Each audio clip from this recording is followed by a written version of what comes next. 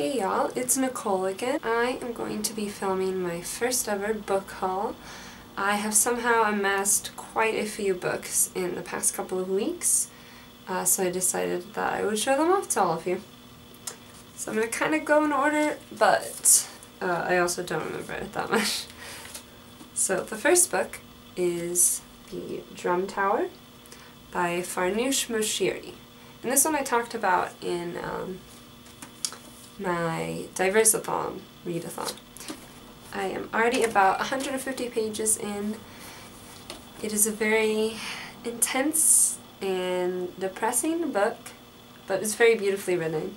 And it's about this young girl growing up in Iran during the right before the revolution, and her family used to be very powerful and rich when the monarchy was in power, but now as things are being shifted around, her family's being shifted as well. And her grandfather was writing this book about the phoenix of Iran culture, the Simorgh, and he was writing about it in all the other cultures. So it's kind of interspersed with that myth and her growing up. The next book is one that I actually got through my school.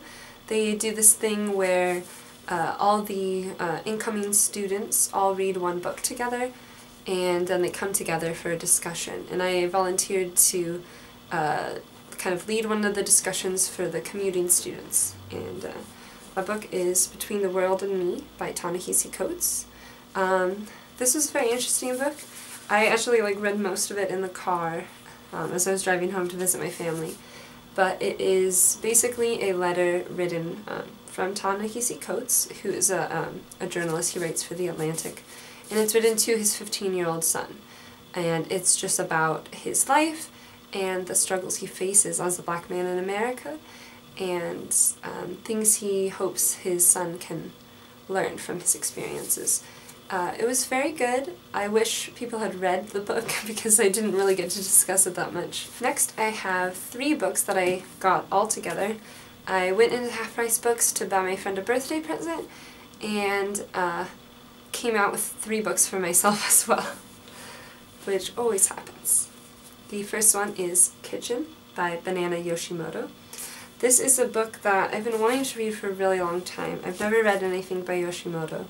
But Kitchen always seemed so powerful and interesting, and I know she has very unique writing, so I'm excited about this one. And I don't know that much about it. I just know it's about a woman in Japan in the 80s, I think, kind of combating gender roles and expectations. And the next one is this one. I just kind of picked up randomly, and it's an Armenian sketchbook by Vasily Grossman. The neighborhood I live in has a lot of Armenians, and I'm very fascinated with their history and their culture, so I wanted to get a book to kind of learn more about them. This is actually written by Vasily Grossman, who's Russian, and towards the end of his life and his career, he went to Armenia to translate this Armenian book, which he didn't really care that much about, and so he just ended up writing kind of a journal of his time in Armenia. And yeah, it sounded really cool, and I've always wanted to read something by Grossman. And the next book I have is one that I'm very excited about. That is Octavia Butler's Lilith's Brood.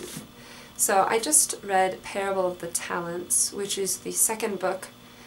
I don't remember what the series is called, but the first one's Parable of the Sower, and that's one of Octavia Butler's series. And she's an amazing writer, and I love her so much. And this one is 3 books in one, and it was $5. And it is about this woman who is mourning her family's death on the top of a mountain when suddenly the world ends. There's a war and it destroys the earth. And then she wakes up centuries later, and these aliens have taken over the earth and want to use human to breed, interbreed with the aliens. So it sounds very good. And the next 2 books are ones that I picked up during that discussion for Between the World and Me. And these are just past books that they've done for that program, and they're giving them away for free to the ambassadors. I don't know pretty much anything about them, but except for the description that I read in the back when I got them. So the first one is The Flamingo Rising by Larry Baker. And this is about a man in the 60s, I believe, whose family owns a drive-in movie theater, and so he kind of grew up in the movie theater. And I think it's about that, about him growing up, and just about his family. It's like a 4th of July, like summer American story. And the next one I have is Pedro and Me, which is actually a graphic novel by Judd Winnick. I don't know much about this one. I believe it is about AIDS and 2 friends dealing with that, possibly in the 90s. It's the guy who did like MTV's Real World. So then I have a few more comics. I do read like a few comics. All of them are like on hiatus right now, but Brian K. Vaughan is on top of his shit. So there is 2 new Paper Girls, Paper Girls 7 and Paper Girls 8.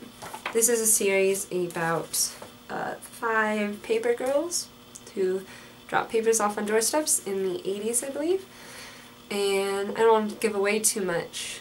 It's not too far into the series, but so far it's very good.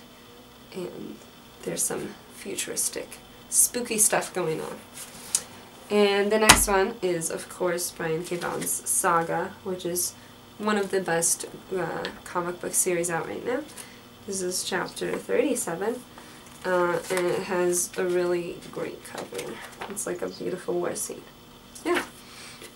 And the next one I have is one more graphic novel. This is Moon Cop by Tom Gauld. I talked about the Comics Experience graphic novel of the Month Club, and this is the pick for this month. Don't know much about it. I think it's about a moon cop. The last thing I have is something pretty exciting. I had my first book subscription box that it arrived like when I was on vacation, and I was really worried it was going to get stolen off my doorstep, but it didn't. I already opened it up because I can't wait, but I'll show you what's inside it, and it was for a Muse monthly. So the book this month is The Gentleman by Forrest Lee, and it's a beautiful cover, and it's about this guy who marries this woman for money and accidentally sells her soul to the devil, and she has to try to get her back from hell, which sounds really fun. Muse monthly is a subscription box that comes with one book and a box of tea that kind of goes along with the story. And so the tea that came with this one is some chai tea, which chai tea is one of my favorite, and I can always use some more. So thanks for sticking around for my first book haul. I had a surprisingly large amount of books that just kind of piled up. Yeah, thanks for sticking around, and I'll see you soon with another video.